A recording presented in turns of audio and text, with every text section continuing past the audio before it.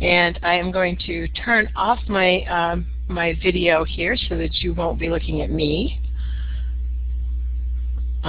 because I'll get distracted here. Okay, great. Thank you. Keep those keep typing in those things as you join and things that you're doing. We're going to get ready to go. We have a very short evaluation at the end of this, which I will put up the link for, and I would just love it if you would go there and just take 3 minutes and tell us what your feedback is on these, because we do these once a month and we want to make them useful for you. Yes, I don't know what the live chat, what's going on with the chat. You will be able to follow because I can see everything that people are typing. So the only thing I can think of is, if it's set to all rooms, or if it's set to this room, try all rooms and see if that makes a difference.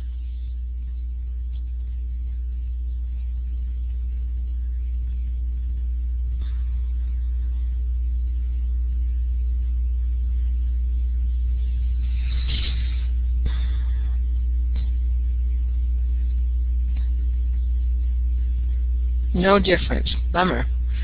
Okay. This is where the learning curve kicks in, because this is our second month doing these, and every month we seem to be challenged with a slightly different set of problems, and I'm positive that this has something to do with the way that I've set it up, although I don't think that I did anything different.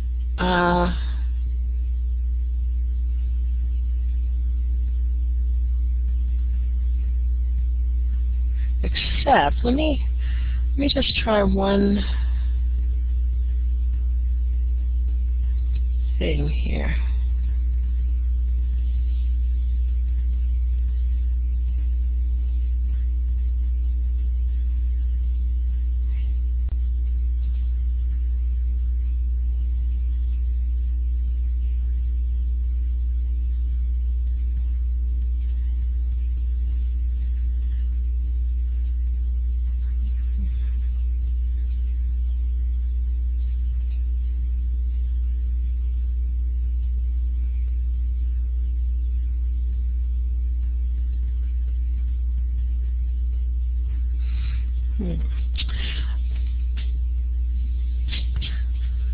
Okay, well, I don't know what the problem is. I apologize for that. I'm not sure exactly why you wouldn't be able to see what's going on in the chat box, but I'll tell you what we'll do.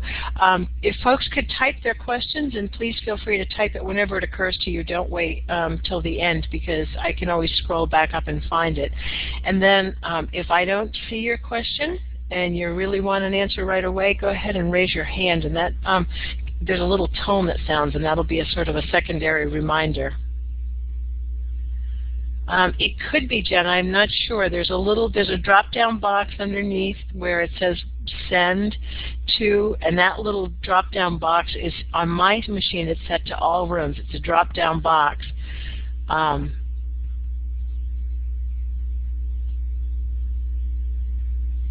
Yes, again, good question, Mary. Mary has asked if the copies of the presentation are available. Where I post the recording, I will also post this PowerPoint presentation and a couple of other supplemental materials that might be useful to you all, along with my email address, so that you can catch up with me if you have specific questions we don't get a chance to address.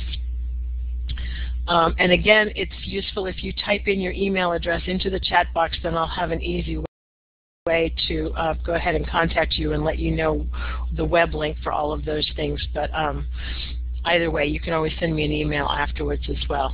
I've typed my email address in there. So it's, according to my clock, time for us to get started, and thank you all for being here tonight. I'm Mary Peabody. I'm with UVM Extension and the Women's Agricultural Network and the Vermont New Farmer Network as well, and I'm thrilled to be here. We should be able to get through the materials that I'm going to talk about tonight in probably about 35 to 40 minutes or so, which should leave a bit of healthy time for discussion and question and answer. And so, as you do have questions, please do feel free to type them in, and we'll take as many as we have time for. As I said, we are recording the session tonight, so this session will be available for you to review and for others to review as well. I'll also put this PowerPoint presentation there for you to take a look at, as well as some supplemental materials that, as we go along, might prove helpful for you. I think I've covered the general orientation.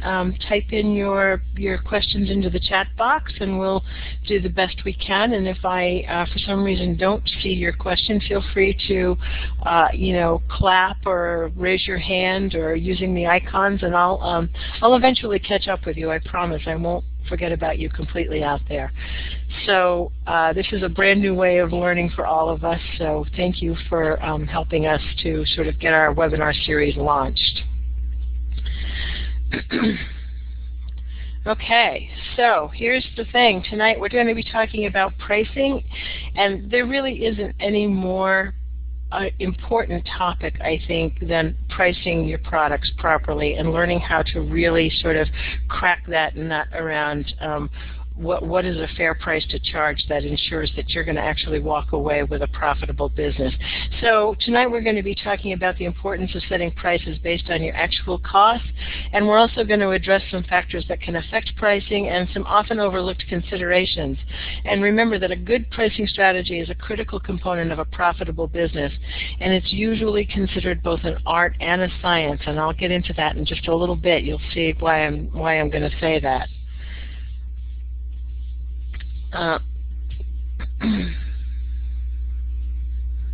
Okay, three terms that very often get sort of confused, and most of us want our customers to be happy. We also harbor a great passion for the products that we sell. That can lead to some emotional attachments that get in the way of good pricing decisions.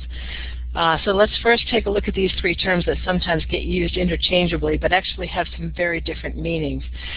Cost is actually meant to refer to the sum of the expenses incurred in producing an item for sale, while price, on the other hand, is what the consumer is asked to pay for that product. In the best case scenario, cost and price may be equal amounts, but often they're not. In addition, there's also the concept of worth, which is an emotional and intrinsic value placed on the item by either the buyer or the seller. And this happens a lot especially to small-scale farmers and to artisans and to other people who really put their heart and their soul into producing a quality product. And they have a great intrinsic value that they place on that, and it's very difficult to take that to the marketplace and have people actually vote with their dollars as to whether they see it as having the same value as you see it. And I'm sure all of you can relate to exactly what that feels like when you finally put your product out there on the table and have to convince somebody to actually pay the price that you've attached to it. So it's equally difficult to have a potential customer debate with you about whether your product is worth the price that you're charging.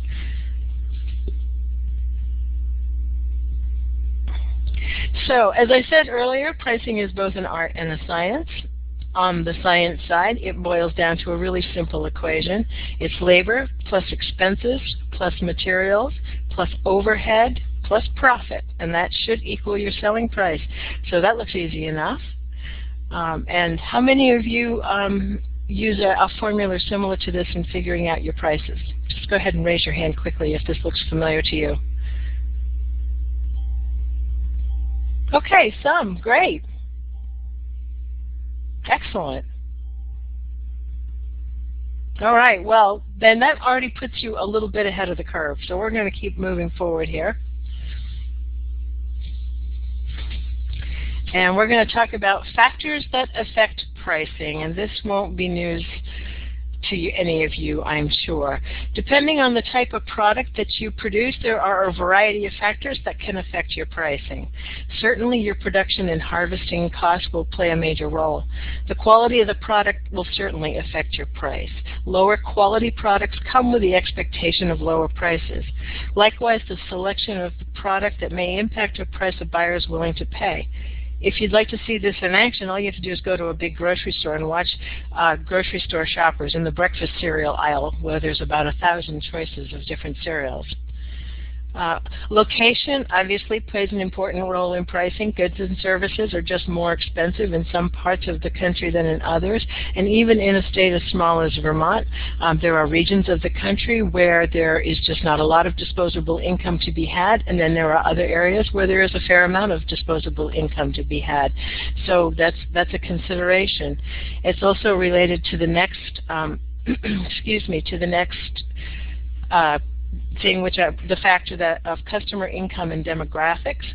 And you probably know by now, if you're already selling products to your customers, you know what your target customer is, or I hope you know what your target customer is, and what their income and demographic profile actually looks like. Volume refers to the amount of a product that you're able to sell and refers to the economies of scale. It just costs less to make 1,000 sweaters a month than it does to make 10, and there's just economies of scale that some bigger companies are going to be able to capitalize on that if you're a smaller grower, you're not going to be able to do as well. So you're just going to have to figure out ways to factor this all into your pricing. So this is, this is sort of the Walmart effect. Demand and supply are basic economic principles. If you have the first strawberry of the season or the first ear of corn, you can pretty much charge whatever you'd like, since there will be many more buyers interested in that product than there is product available. Likewise, at the peak of the season, many fruits and vegetables are so common that it's hard to sustain a premium price. For you meat producers, you certainly know that there are cuts of every animal that are far more premium than other cuts, and then there are cuts that are less attractive that you really have to struggle to move. Those don't all command the same price, and it would be great sometimes if they did, but that's just not the reality. What other sellers are charging is going to certainly affect your price. Customers are normally willing to overlook minor price differences, especially if they have a relationship with you, the vendor, but that grace will only extend so far. So the reality is you really do have to have your products priced within what we commonly refer to as the pricing window, and we'll talk a little bit more about that as we go. And the single biggest factor in your pricing decisions should always be your operating expenses. Your costs just have to get covered if you're going to have any hope of sustaining your business over the long haul. Please don't fall into the trap that so many growers and producers that I've worked with over the years have fallen into, which is go to the market, walk around, see what everybody else is selling their product for, and then charge that without doing any further research on what you really need to raise. Two people producing the exact same product will frequently have very different costs of production, and your pricing strategies are going to have to reflect those costs.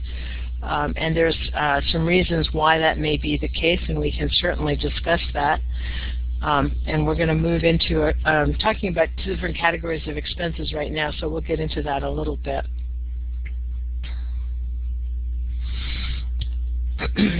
So, since we've stated that costs are your primary driver in setting your price, let's talk a minute about how to capture and record expenses.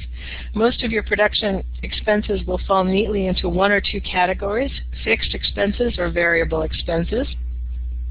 Just as their name implies, fixed expenses refer to those costs that remain constant regardless of your production volume. And common fixed expenses include mortgage payments, loan payments for equipment or livestock, utilities, insurance premiums.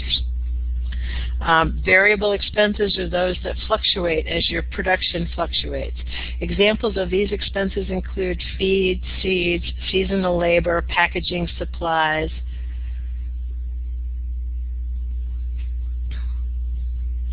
While most of your expenses will be easy to categorize, there's almost always going to be a few that are kind of fuzzy and fall into that gray area that could go either way, and this is really business dependent. So it's not, you might think of something as a variable expense, and I might be in the same business across the road and think of it as a fixed expense, and it's not that uncommon. In those situations, it's not critical which category you assign them to. The critical piece is that you be consistent over time in your record keeping, because as you review your records over time to set prices, it's going to be really important that you're consistent in the way that you assign them. So the more cost that you place in the variable category, the more conservative your pricing strategy will be. Okay, so I see we've got a couple questions. We'll just take a break here and we'll see what we can how do we place the value on our time? Okay, I'm going to get to that in just a minute. The short answer is I wish I could tell you that every small-scale farmer will recoup all the time that they invest. The truth is that's probably not going to happen.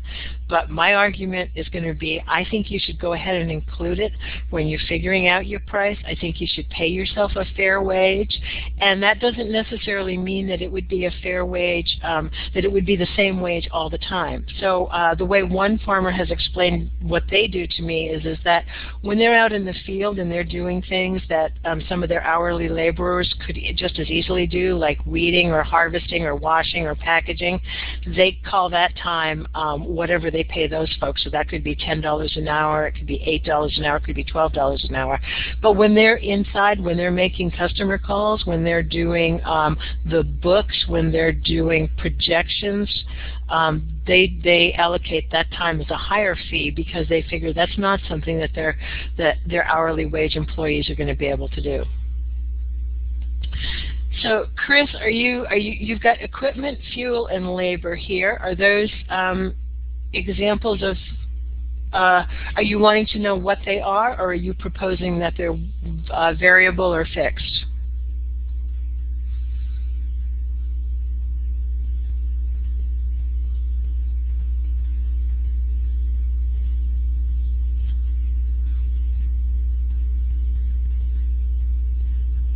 The variable depending on harvest timing, right? Okay, and labor is one of those tricky ones because there's some in some businesses you might have to have some labor, some certain level of labor, regardless of how big or how small or how much you produce or how little you produce. Whereas in other businesses, it really is very directly correlated to the level of production. So again, it's over time. It's more important that you be consistent than it is that you get it into the right quote-unquote box. So if there's no other questions for now, we'll keep forging ahead. I want to talk now about tracking your costs. I do know that nobody goes into farming because they have a passion for sitting at a desk and doing paperwork, but you've really got to make some effort to try and track your costs. Good record keeping is the essential element in good pricing. You have to understand which expenses, both fixed and variable, are associated with your products, and the best way to do that is to have a list of the expenses associated with your product and keep the list as complete and accurate as possible. If you have a business that produces multiple products, then many of your expenses will have to be averaged out across all the products, and we'll come back to this in just a minute. By keeping careful and accurate records, you'll be able to see clearly where you're most vulnerable. In this way, you'll be better prepared for any pricing fluctuations that have the potential to impact your business. For example, if you have a livestock operation, the cost of feed will almost certainly be a major expense category for you. If the price of that feed should increase even 5 or 10%, that could impact your cost of production tremendously, depending on the size of your business. If the price of that feed should if you have a flower shop and you deliver flowers, or you sell at markets that are very far away, then a sudden increase in the price of fuel may cause you some problems, and you may have to adjust your pricing. The point being that the more aware you are of your key expense categories, the more prepared you'll be to adjust your prices as necessary. And please don't be afraid to adjust your prices. People have asked me in the past, well, should I, it's halfway through the season, I don't feel like I should change my prices right now. And I say, if you know that your costs have changed, you'd be doing your customers a disservice if you don't change your prices, because you're not going to be a long-term sustainable business, and they're really counting on you to be there. The second really big category that you really need to get a handle on is tracking your labor. It's common for small business owners and farmers to ask if they should include their labor, and we just had a question about that, and the short answer is absolutely yes. The reality is that you very well may have to compromise on how much of your labor you get to cover, at least in the early years of your business, but you should track it and record it so that you'll have an honest understanding of what your products cost. And a useful tool that you can use for this purpose is a labor log, and I'll put an example of one up that you can download on our website along with the recording of this. It's a very simple little thing that you could actually even just clip onto your calendar in the kitchen and just jot a few notes down on. If you get into the habit of jotting down what you've done every couple of hours, you'll find that most of your time can be accounted for. It doesn't have to be perfect. You know, a partial log is better than no log at all. When you're working at a task that benefits several products, average your time across all the products. For example, if you spent 4 hours today working on a marketing brochure for the next season for your farm stand, and there are multiple products that are going to benefit, then divide that 4 hours across all of your products. While you're tracking your labor, be sure to use the labor for other purposes as well. It's a great opportunity for you to track your equipment usage, which will be a great help in assessing how many equipment hours to charge to a particular product, and that'll help you be more efficient in the maintenance and repairs of that equipment as well. So you really, figure out ways that if you're going to actually sit down and make yourself do the work of jotting down what you've been doing, that you can get double duty out of it. So it'll be useful to you if you can force yourself to do it. I promise it'll pay dividends in the long run.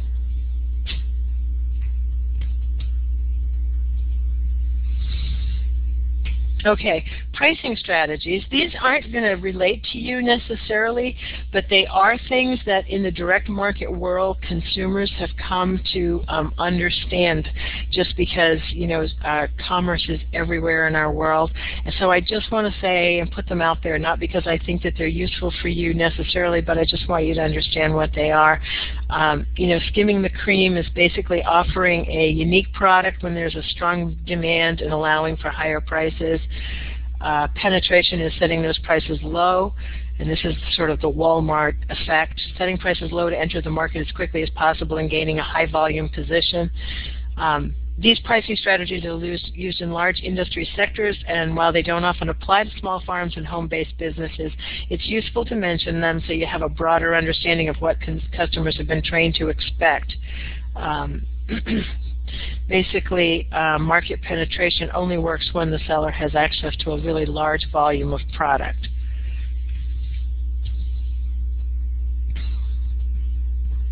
Okay, what your pricing says, your pricing speaks volumes about who you are as a business. And as I said earlier, there is a concept of a pricing window. You will quickly develop a reputation as a strong and ethical and fair and honest business person if you have a good pricing strategy and you can explain to your customers why it is that you're charging a certain amount for a particular product. You always want to strive to be as honest and fair and ethical in your dealings with your customers as possible. If you're able to explain the factors that go into your pricing decision, your business reputation will be enhanced. And your customers aren't going to kick that much about small increases in the price over time if they have a relationship with you and if you've been communicating to them what it is that how you set your prices and why you choose to do it the way that you do it. And particularly because most of us, who are buying local from farmers that we know, we want those farmers to have a good quality of life. We want them to stay in business. We want to support what it is that they're doing. Now, interestingly enough, there's research done that shows that customers, if a price is too high, obviously they're not going to be able to buy it and they will walk away from the product. But the research indicates if the price is too low, they're also equally as likely to walk away. And the reasons you probably can imagine why. It has to do with quality. It has to do with how old is this? Is this stuff that's just about ready to expire? Am I going to get it home and find that, while the top layer of strawberries or apples look perfect, underneath they're all rotted and moldy? So it's just a word to the wise for those of you that are just getting started in this and figuring out this pricing thing, is do be careful of pricing too low, because that's just as dangerous as pricing too high is.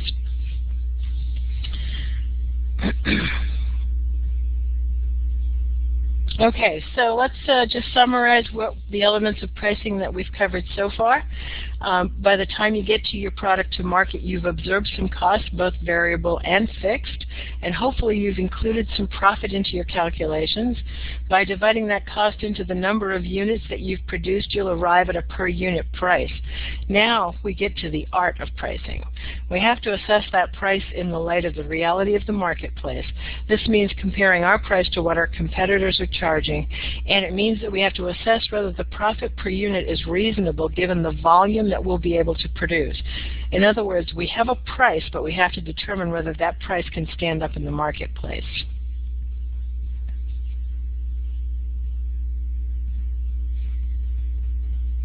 So before I move on, anybody have questions about fixed costs and variable costs, or is that relatively clear?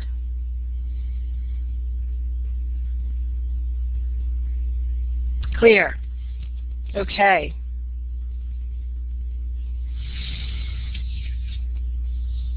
So when you're comparing your prices to those of competitors, keep in mind that you want to make your comparisons with similar types of markets. So if you have a pick-your-own operation, you want to compare your prices to other pick-your-own businesses in the area. Also remember that small fluctuations in price are to be expected. So if you've done your calculations and you find that your prices are in the ballpark of the competition's, that's the best case scenario. If that's not the case, then we're going to discuss some things to consider in just a couple of minutes. The next thing you have to examine is whether there's enough profit per unit in the price to make the work worth the effort. Business owners need to understand the concept of return on investment. Ideally, you want the resources that you invest into your product to repay at least what the same amount of money would have returned to you if you had invested it in some other opportunity. There are a number of factors that will affect how you choose to factor this investment in, but you owe it to yourself to at least consider what using that money is costing you. So as you're investing money to get your product to market, you really want to be clear about the fact that this is cash. These are scarce resources that you're investing in the form of your time and your money, and you want to make sure that you price your products in such a way that you're going to get some of that back. So, and finally, you need to consider whether you can produce enough units to A, satisfy your customers, and B, provide a reasonable profit. And this is related to another unit that I teach on break-even calculations. But basically what you're going to want to do is you're going to want to figure out, for example, eggs is usually a good example because you have a certain number of laying hens. They're going to lay a certain number of eggs. If you sell those eggs, can you sell enough of them? Can you sell enough of those dozens or half dozens of eggs at the price you need to get to be able to say that that is a reasonable return on your investment?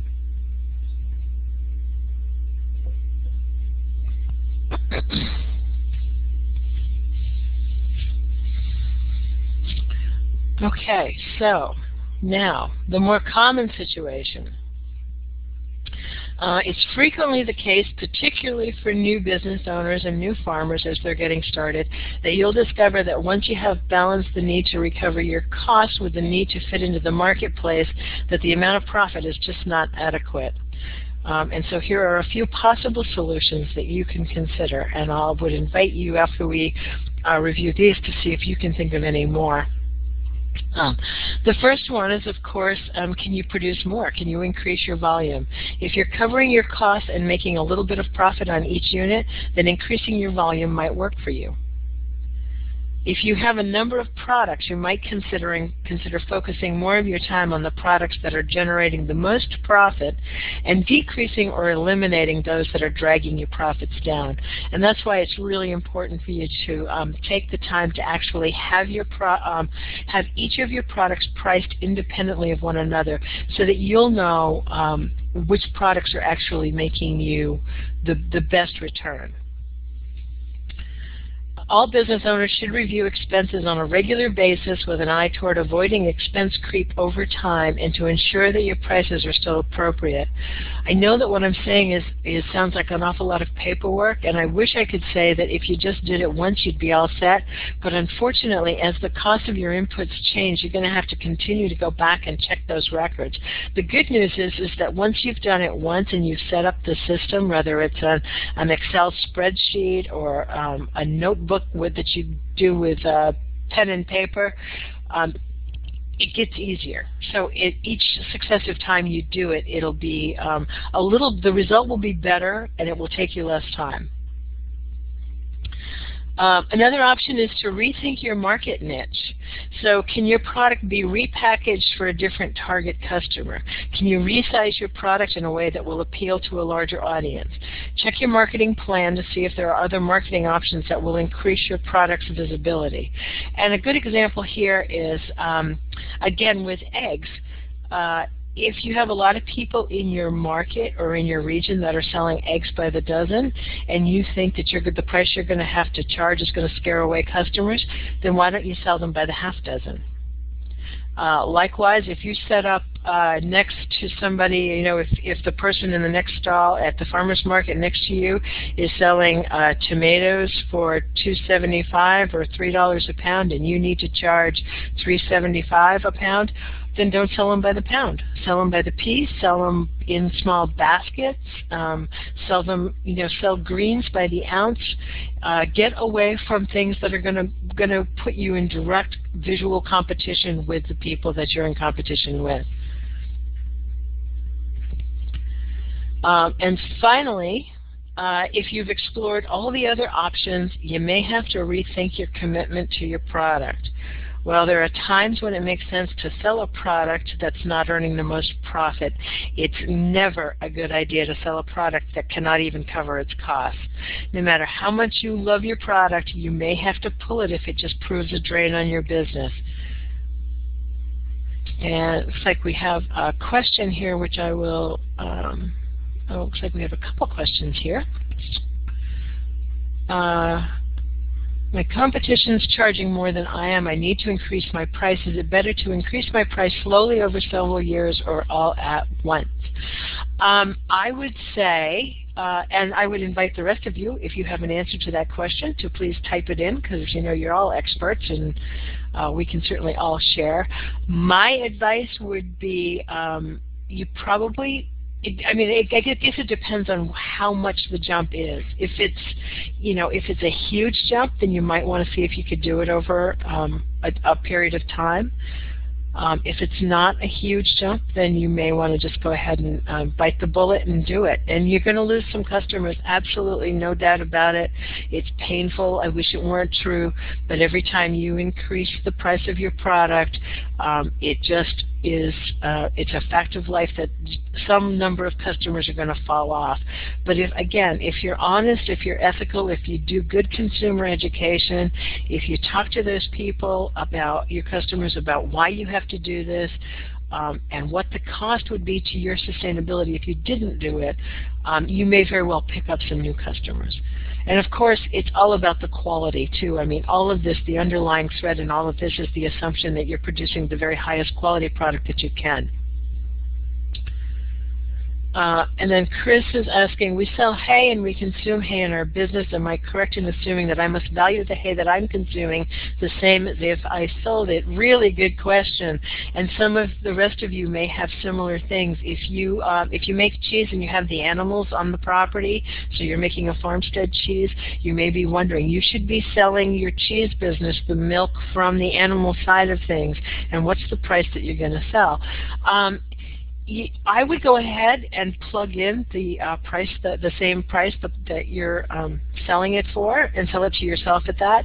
If that price puts you way out of the ballpark, then that would be a place where you would have room to do a little bit of negotiation with yourself.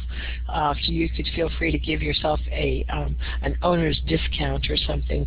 But in general, it's better to start off with the market value, because that's the value that you could get it if you weren't using it yourself, that it actually would bring to you. Any other questions or comments? Anybody want to agree or disagree? Feel free.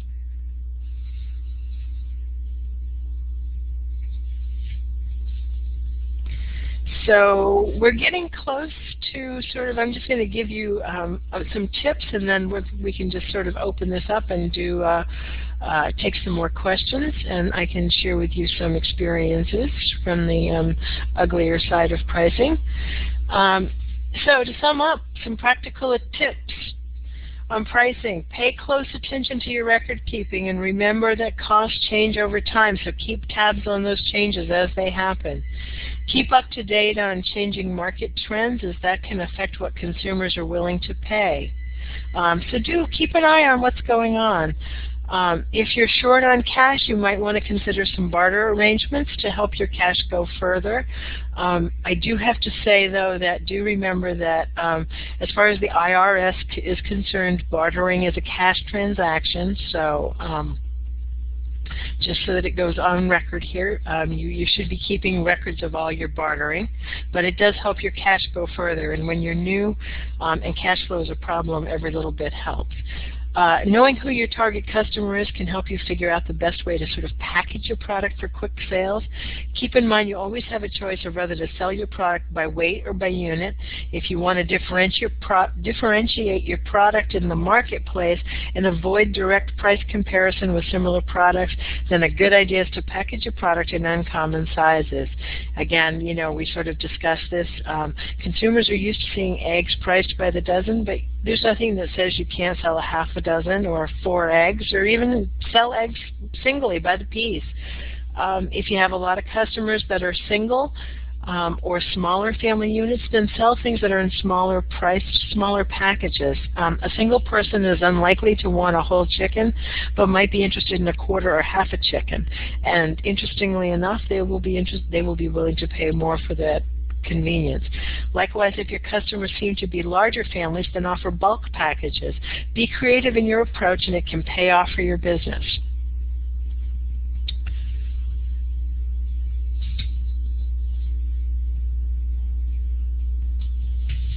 And okay, so here's a few more thoughts about pricing in general.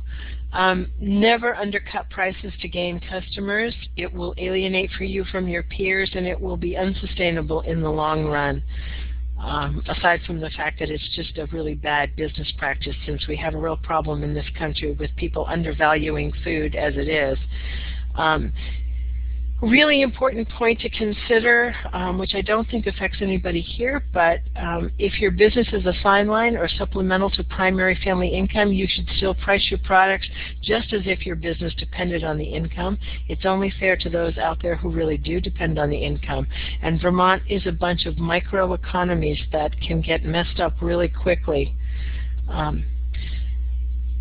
Thirdly is ask competitors for advice about pricing ideas, but be sensitive about it and respect their decision on what they choose to share.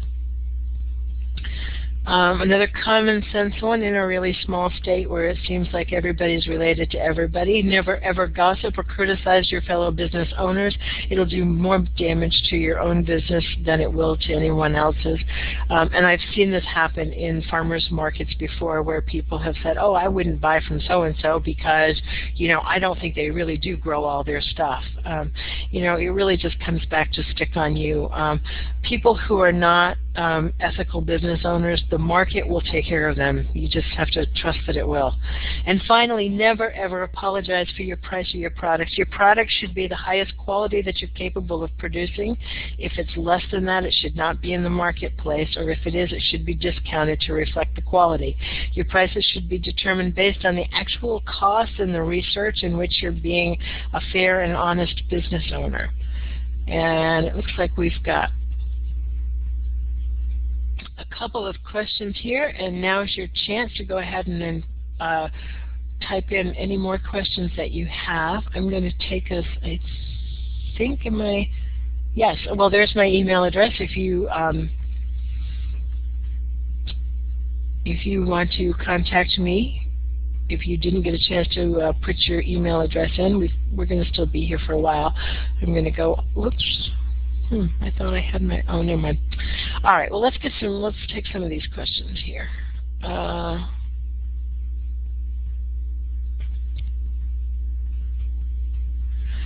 Okay, we increased our price per gallon for raw milk, and a couple customers dropped off. When we spoke to them, they told us they couldn't justify the new price, so they could, oh, that's a great story. Okay, so this is a story about people who initially were thinking that they couldn't deal with a higher price, so you gave them an option to keep paying the older price, and then they voluntarily started paying the new price. And I think that's something that you can probably do in the raw milk market. It probably would be harder if you were at a farmer's market with lots of competition around you, but I think these are the kinds of things. It's good. I mean, it clearly points to the fact that you're building good relationships with your customers, and that's what you really want. We have another question about, would you recommend separate bank accounts for the separate pieces of business? For example, selling meat to a value-added side of the business, particularly when they're separate managed. I would, in that particular case, Jen, I would probably suggest having separate bank accounts. The other way that you could do it is if you do your bookkeeping using a program like Quicken or QuickBooks, you could actually set up two different profit centers there, and even though the money was flowing in and out of the same account, you'd always have a sort of a running tally of who owes who money.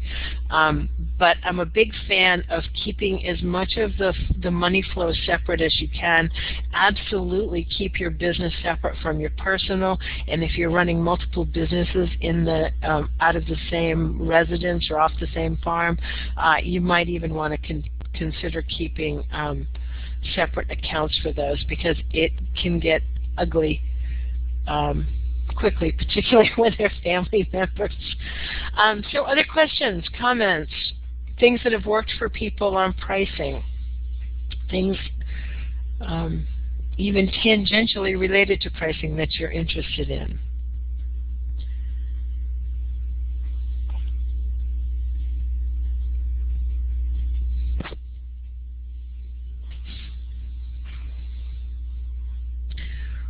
How many of you have had, and you can indicate by just raising your hand, how many of you have had an opportunity to have to raise your prices?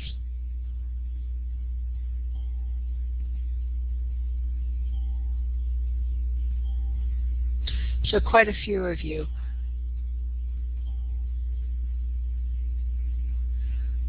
Almost annually, Chris says, yeah.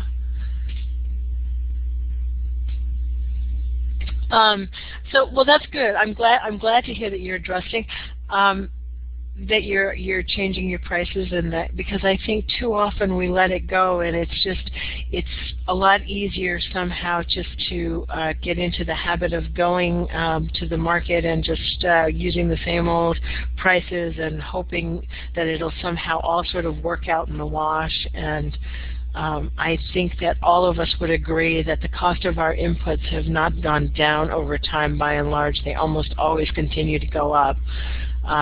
Annually is a good time to do it, but don't be afraid to do it.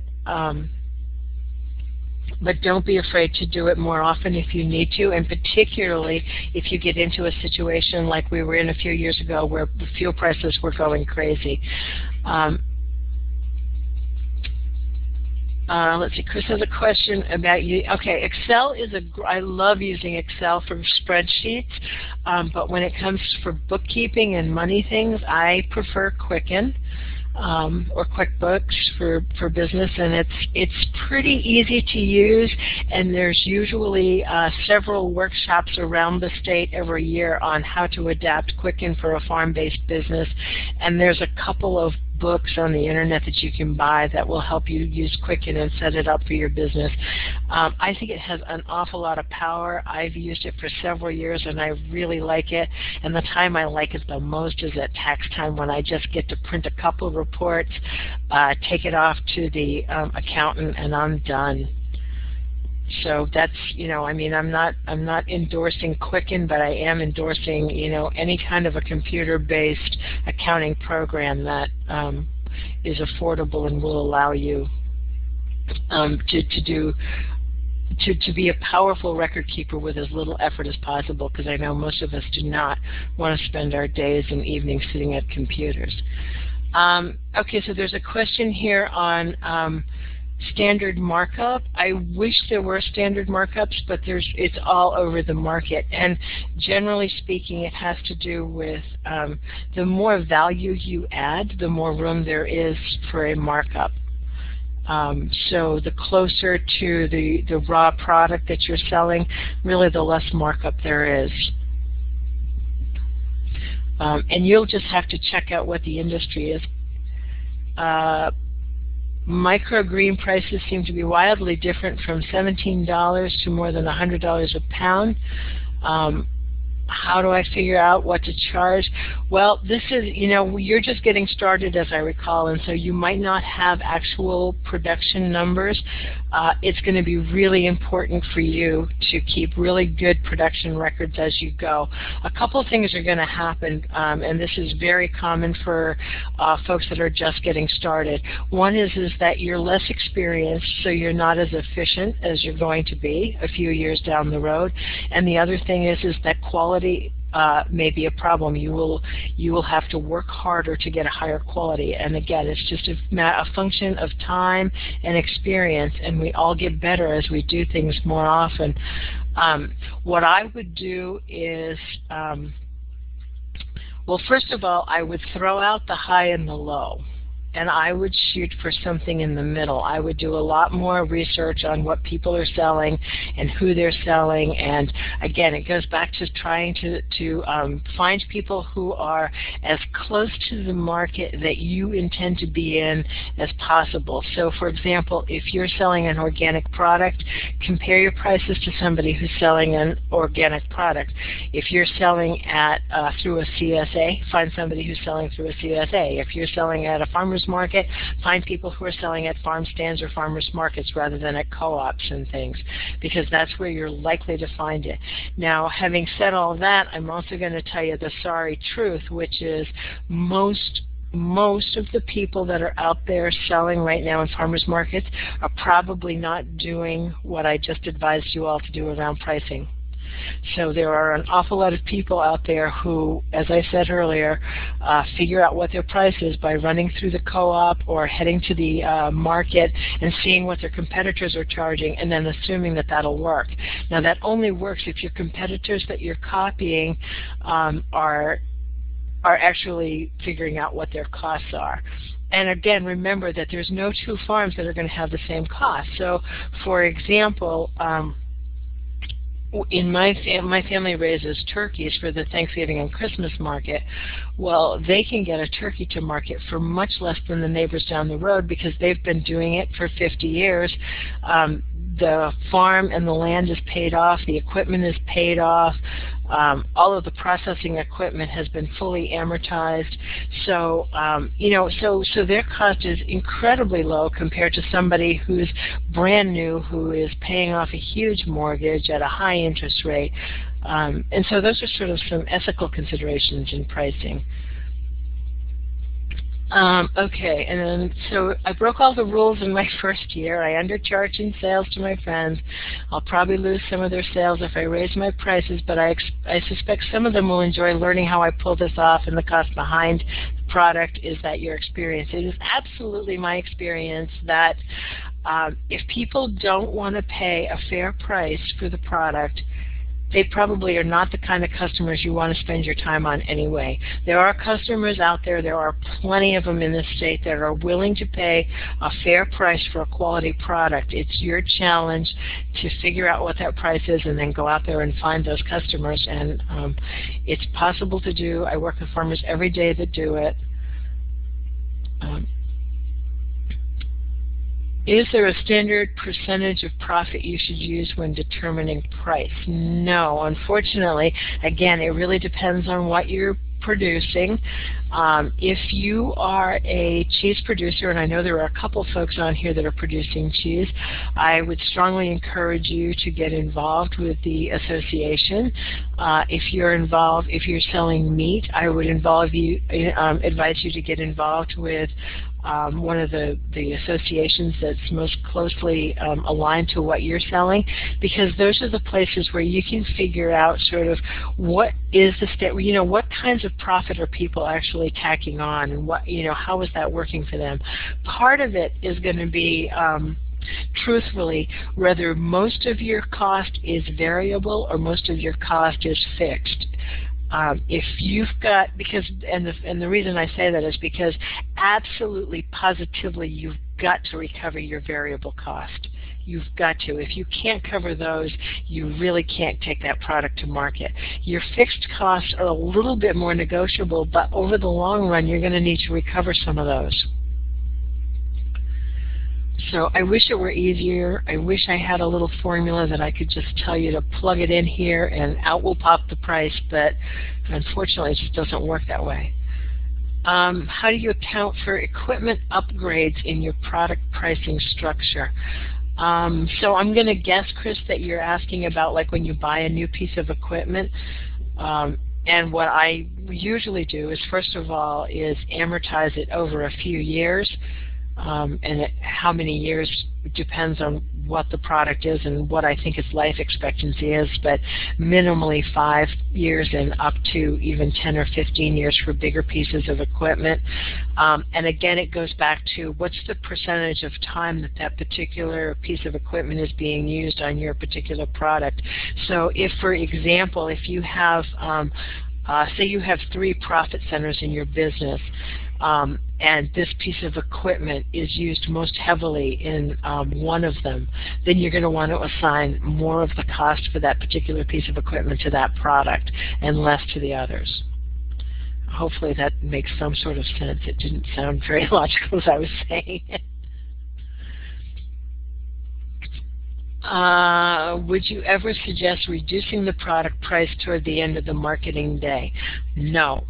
I don't. I've seen this happen a lot in the markets, and I'll tell you what it does, in my opinion, is it trains the customers to come at the end of the market day. Because they're very clever that way, and they say, oh, well, if she always reduces her price after 2 o'clock, then why would I go at 11 o'clock and pay more when I can show up at 2 o'clock and pay less? It also, what you can do toward the end of the market day. Yes, gotcha. What you can do, and this is a this is a sort of a common issue for people, and I'd be willing to bet that some of you wrestle with this, which is that the price you have to charge for your product is more than some of your own friends and family could pay for it. And so you're probably thinking, well, how in the world can I, it's my value that I want to produce safe, healthy food, and I want to feed it to the people in my community.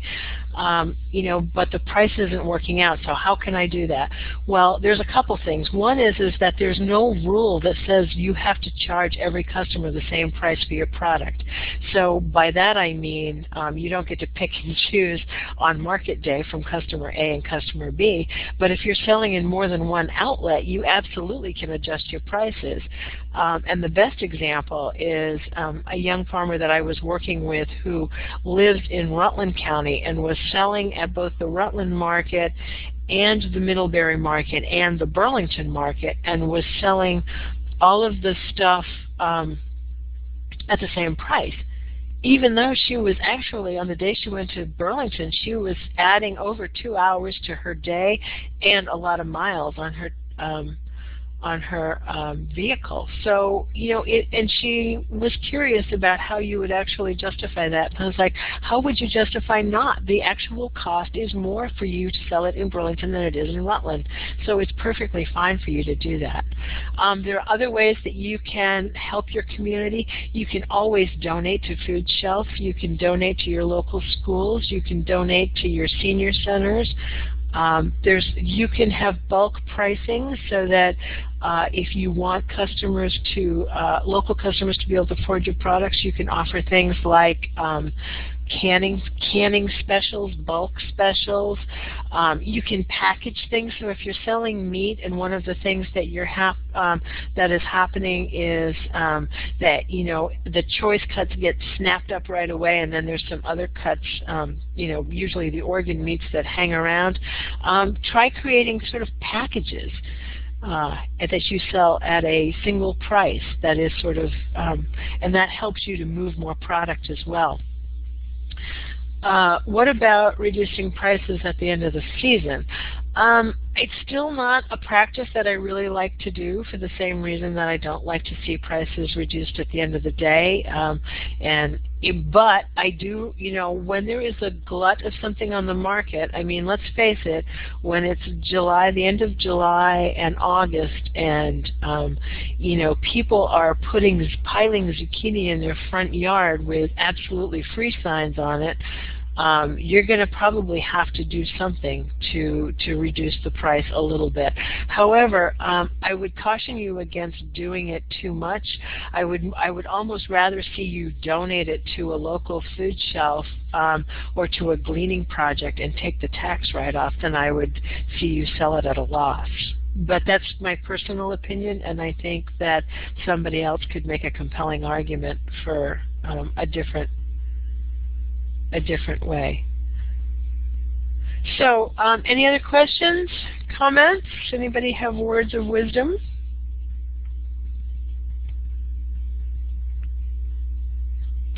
If not, that's it for tonight, and I do want to invite you quickly to, I will put this, I'm going to put up a link here in the text box, I hope. Oh.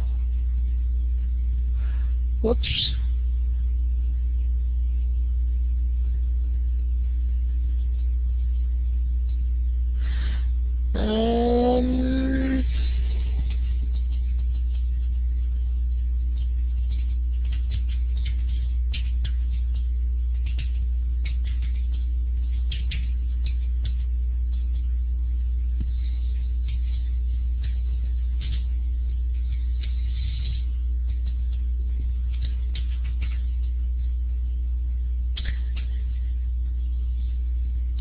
That link will take you to where our survey is.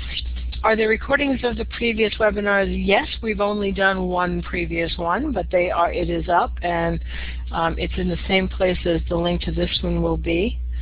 And we do offer them every month, same time, same place, second Thursday at 7 o'clock. And as I said earlier, next month we're going to have a chef from Necki and from Vermont Fresh Network talking about selling to restaurants and being able to sort of tap into that market and considerations.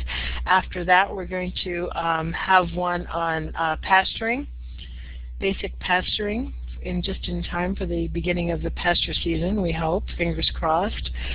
and then I've forgotten, honestly, but we've got a good lineup going. So I hope you'll be able to join us for more. We do record them, so if you're busy and you can't make it, check out the recordings, but I'm sure nothing compares to the live experience. Thank you all for joining us tonight. Lucy, break even, shoot me an email and I'll send you some worksheets. I'm going to post them along with this presentation and a few other things. So it was great chatting with you guys. Have a great evening, and I hope we see you again.